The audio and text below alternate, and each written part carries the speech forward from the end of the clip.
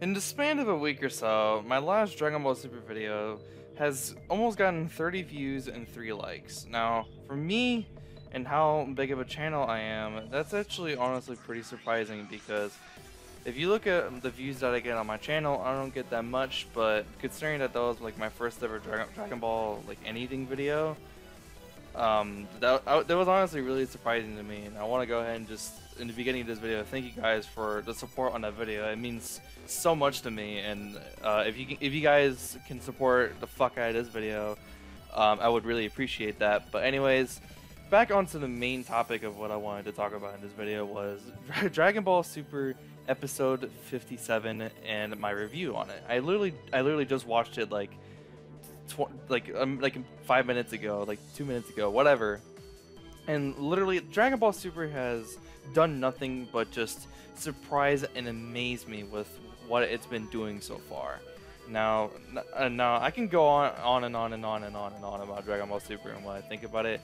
But if you honestly want to know what I think about Dragon Ball Super, I will leave my opinions and stuff like that about Dragon Ball Super thus far in the link in the description, so you can guys go watch that video, and there will probably be an annotation on the screen if I can remember that.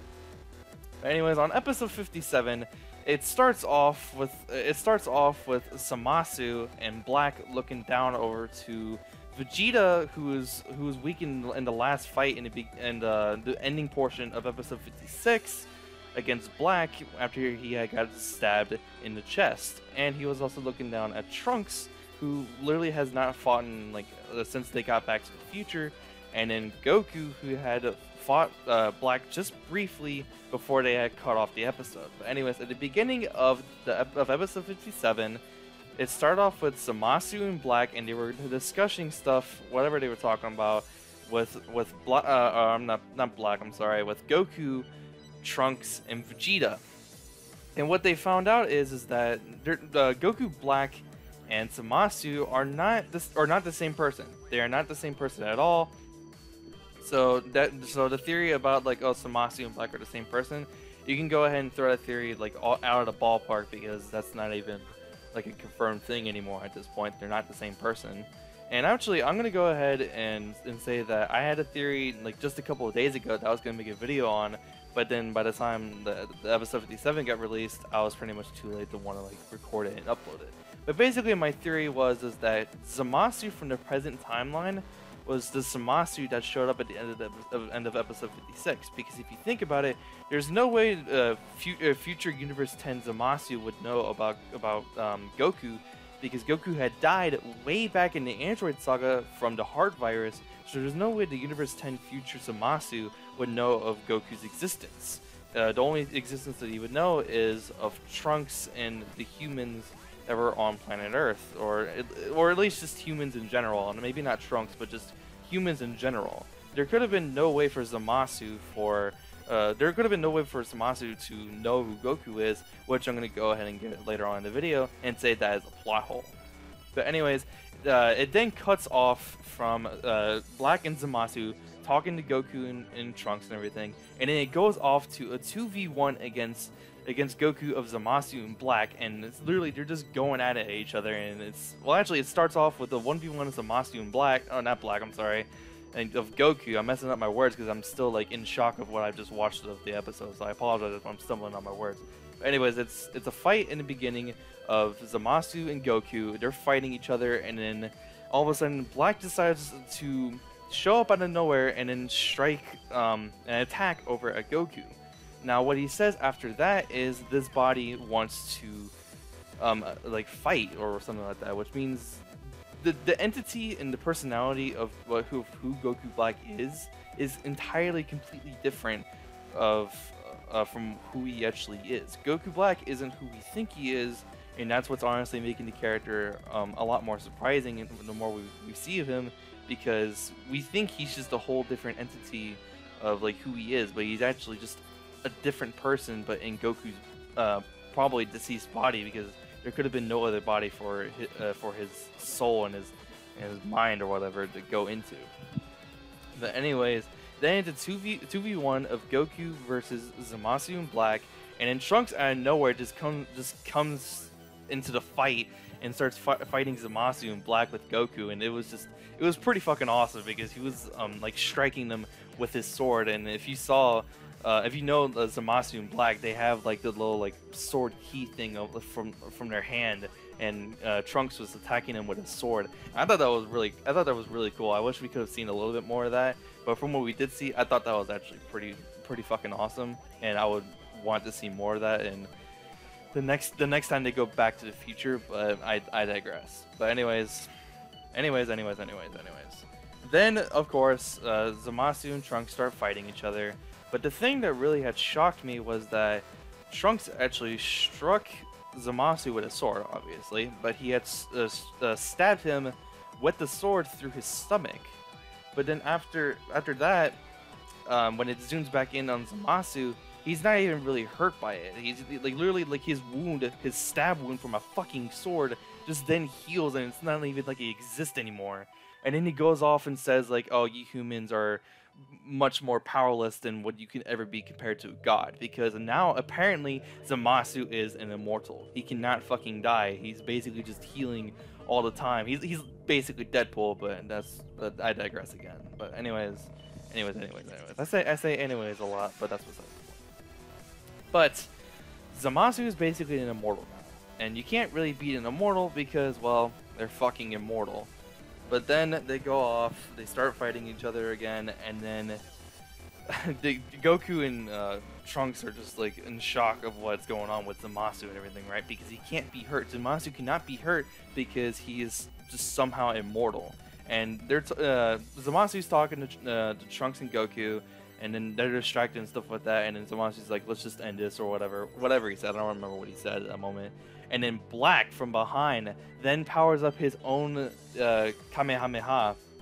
And to me, I thought that was pretty surprising because I didn't think Black would know the Kamehameha, but I guess it's whatever, considering that he's in Goku's body. But I guess it doesn't really matter in the long run. But he then starts powering up his own Kamehameha. And the thing that happened next was honestly, like, I kind of saw it coming, but at the same time it was like kind of surprising because Zamasu from behind, as Trunks and Goku were getting ready to then dodge the Kamehameha from Black, Zamasu then takes a hold of both Goku and Trunks, and then he's just standing there. He's just standing there holding both of them, and then he takes the hit because, you know, he can't be damaged and he can't die. And then Goku and Trunks are just there on the ground, just defeated and injured and shit like that. And then Zamasu and then Goku Black, I'm sorry, then power up their own version of the Super Vanishing Ball from fucking Dragon Ball Z universe. And then out of nowhere, Vegeta fires off like a blast that destroys the ball of ki that was planning on destroying basically the entire planet if they really wanted to. And then Vegeta passes out, you know, because he's got that fucking stab wound in his chest. And then as like there was smoke, obviously, because there was smoke from the destroyed ki blast. And then I don't know why they decided to put this in. I guess just because this character is such an iconic character for Dragon Ball. But Yajirobe, he comes out of nowhere. He then starts dragging Goku and Trunks on the ground, and I find that kind of funny because, you know, Yajirobe never learned how to fly, so he was just dragging him on the ground and shit. But then he's dragging him on the ground, and then Goku's like, "Yo, my butt hurts. Can we not like drag me on the fucking ground, please?" And then Yajirobe's just like, "No, I can't fly. Like, you guys, shut the fuck up and stop complaining." I thought that was funny, but then Mai and her men from the future, you know, they then shoot out some smoke bombs and shit, right? So they can get Vegeta out of there. And of course they end up getting Vegeta out of there. And then they go to where Yajirobe, Goku, and Trunks were. Mai then takes the time machine from Trunks from his pocket, takes it out of the capsule, and then Trunks, Vegeta, and Goku then go back to the past. I'm sorry, I almost said the future, but the past. Because, A, they're not strong enough to go against Super Saiyan Bros, Goku Black, and Zamasu, who's basically a fucking immortal, you know. And Mai, she does not go with them. She stays there and she basically just says, "Yeah, I'm gonna go ahead and sacrifice my own life so you can live on because you're our last hope." And in the Cell arc, I was watching Geekdom's video like an hour ago, and he said one of the occurring themes in the Cell arc is hope, and I feel like the same thing is going on right now with the Future Trunks arc in Super. Like, Trunks is humanity's last hope. Humanity is literally at the brink of its extinction. Literally, there's very little fucking humans on planet Earth right now, and Trunks is literally the last living hope of what they have to defeat Goku Black and Zamasu. And he goes to the past to get Goku and Vegeta so that they can help out, but even then, they can't even fucking do anything, because Goku Black and Zamasu are so much powerful than what they were previously before in a few episodes back. And then, I'm sorry, I'm out of breath. That was a mouthful. Anyways, Vegeta, Trunks, and Goku, they get back to the past. They fall out of the time machine, of course, because Vegeta's hurt. He's like all knocked down and shit. And then Bulma's like, "Oh my god, I can't believe what the fuck just happened. How could this happen?" And shit like that, right? Same with Kid Trunks. And then yeah, and then at the very end of the episode, this was the funniest thing I've ever seen on Dragon Ball Super so far, or just like in any anime in general. They were talking about GodTube, which is their play on words and spin-off of YouTube. And then the Kaioshin from Universe 10 was like, "Yo, I should become. I think on becoming a GodTuber," which is a play on words of a YouTuber, which I thought was actually pretty comical.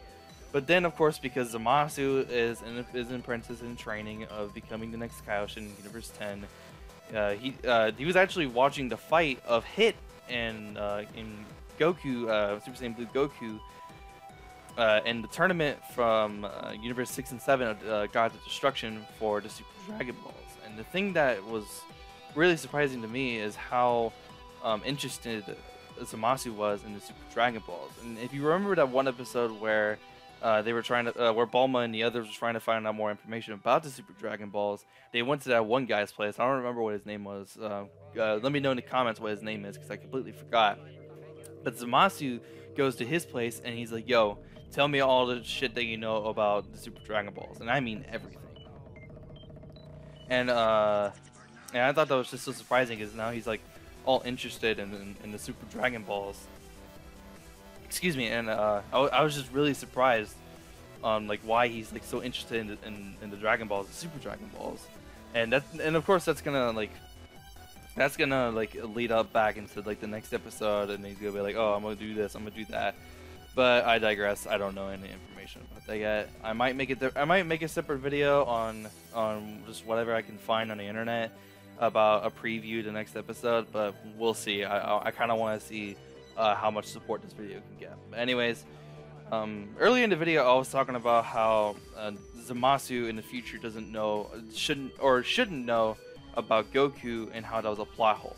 Now, my whole theory is that in the future, Goku had died in the Android Saga from a heart virus. So therefore, anybody from a different universe, like the God Destruction, let's say, or the Supreme Kai, or whatever, should not know of Goku's existence, because there's no way they can know of their existence, because he's dead, and they would have only known him if he was alive.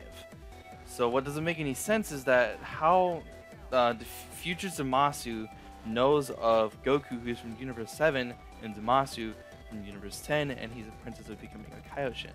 That just doesn't make any sense to me. That's literally a plot hole. Like, my whole theory was, I got sidetracked from what I was talking about, but anyways, my theory is that the present timeline Zamasu stole one of the time rings, and he went into the Future Trunks timeline, and he had created Goku Black so he could then create a utopia for like where humans aren't existed anymore, and he knew that Trunks would go back into the past somehow with the time machine, and then get Goku, and they would go back into the future and then fight against Goku Black, and then therefore he would then start the plan to kill him. And that was my whole theory. I was gonna make a whole separate video, like I said, but literally, like, the episode 57 completely threw my theory out of the ballpark. Like literally they just completely took a shit on it and whatever. But like I said, it's a plot hole that doesn't make any sense at all, because how does future Universe 10 Zamasu know of Goku? It just doesn't make any sense to me. but maybe I missed something. Maybe there's more to it, and I'm just not realizing it. I don't know. Let me know what your theories are in the comments below, because I would be very interested to see what you guys have to think about it. But then it goes off to the end credits of episode 57 of Dragon Ball Super, and I will say this: episode 56, I actually really liked the episode. I don't know if it was the best episode, but it was one of the better episodes of Dragon Ball Super. Now, does episode 57 come close to that?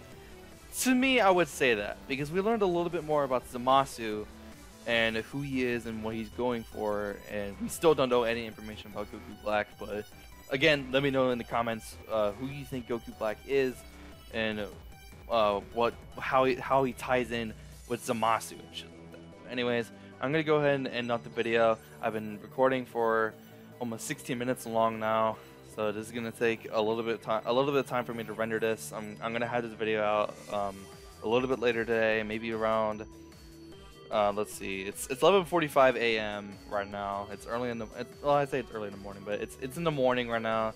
I might have this around 12:30, 1 o'clock at best. It shouldn't take that long to render this whole video, but maybe around 12:30. I know it doesn't really I know it doesn't really fucking affect y'all that much because this is post-recorded, but that still, I don't fucking care. Anyways, if you guys enjoyed the video and you guys want to see more Dragon Ball Super review episodes on the channel, be sure to leave a like and a comment saying if you want to see more of that shit, and also let me know some theories of what I was just talking about, like literally just like a second ago. And yeah, I'm gonna go ahead and end off the video now. Peace.